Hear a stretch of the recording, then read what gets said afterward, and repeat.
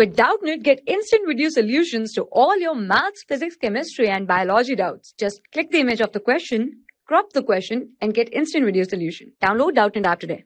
Two identical capacitors are joined in parallel and charged to a potential V and separated and then connected in series, that is positive plate of one is connected to negative of the other. We have four options. The charges on the free plate connected together are destroyed.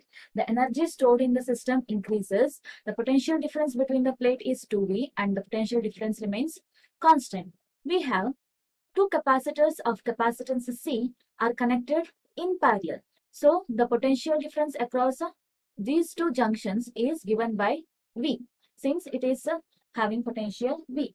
Now the charge flowing across this is given by Q and it will be split into two parts, that is Q1 and here it is Q2. Now we have the charge Q is equal to Q1 plus Q2. Now the equivalent capacitance C is given by C equal to C1 plus C2. Both are having the capacitance C, hence we have equivalent capacitance equal to 2C. Hence the energy stored in this combination E is given by half CV square. Since voltage is V and capacitance is 2C, we have half into 2C into V square, which is equal to CV square. Now let us consider the series combination of same two capacitors having potential V. Now after the combination, let us take the potential as V1 and potential here it as V2.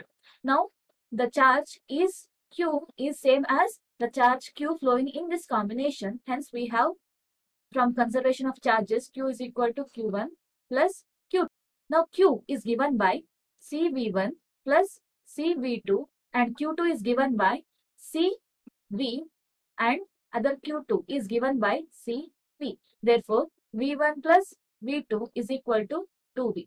And hence the potential across A and B, that is free plates of the capacitor, is given by 2V.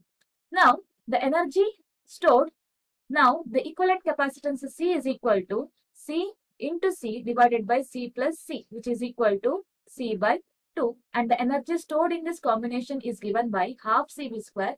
Here C is C by 2 and V is 2V whole square. So we have energy is equal to 2 into 2, 4, and here we have 2 square, that will cancel each other, and hence we have E is equal to CV square.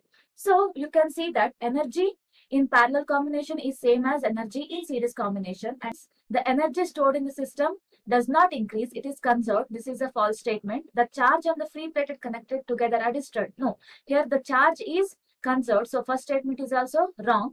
And the potential difference remains constant. Here the potential difference was V, but here we have the potential difference as 2V. Hence this is also false statement. The potential difference between the free plate is 2V as we had calculated here. So this is the correct answer. For class 6 to 12, IIT JEE and NEET level. Trusted by more than 5 crore students. Download Doubtnut app today.